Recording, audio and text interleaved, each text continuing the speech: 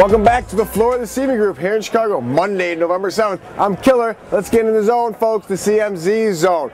So Berlusconi, here we are. He's been nicknamed the Horseman, the Knight. Is he filling up that Ferrari? Is he getting ready to jet out of town? I don't know, but the rumors are that he was supposed to resign on Facebook. That got debunked. So now supposedly he's going to stay. But meanwhile, we are seeing these borrowing costs on the 10-year go above 6.5%.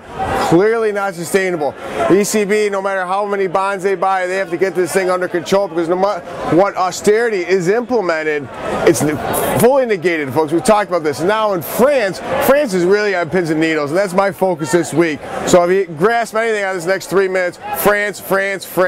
Here we are. The top 3 banks in France own 45% of this Italian debt. I know the buzzwords of Italy, but it's all about France, and that's where the trade is. So right now we're seeing their 10-year yield only at about 3.14%. You know, pretty tight to essentially where the market is in the rest of Europe. So I think the trade here is, folks, in the event this EU crisis persists, now all these trades are off in the event some silver bullet comes out, but we don't foresee that here at the CMZ. So what we're looking at is buying the 10-year domestically, selling the French 10-year, watching that yield, because in the event it skyrockets up to 6.5%, that's a long way to go, but at least you'll probably see a full basis point move on that.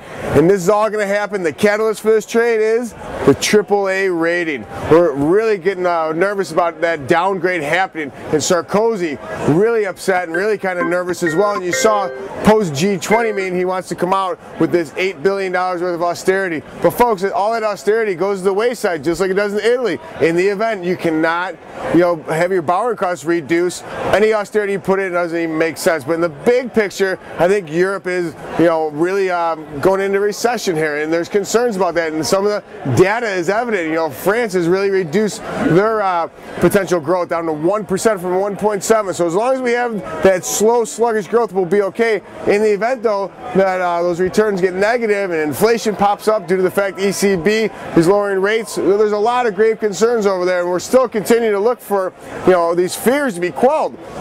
However, I really think this volatility, this high emotion, Dr. J talked about that V chart. That V chart is going to continue through the holidays here. So hop on board, grab a mitt, get in the game, and one other thing you have to remember from the CMZ, from the floor of the CME Group, be the hammer, not the nail.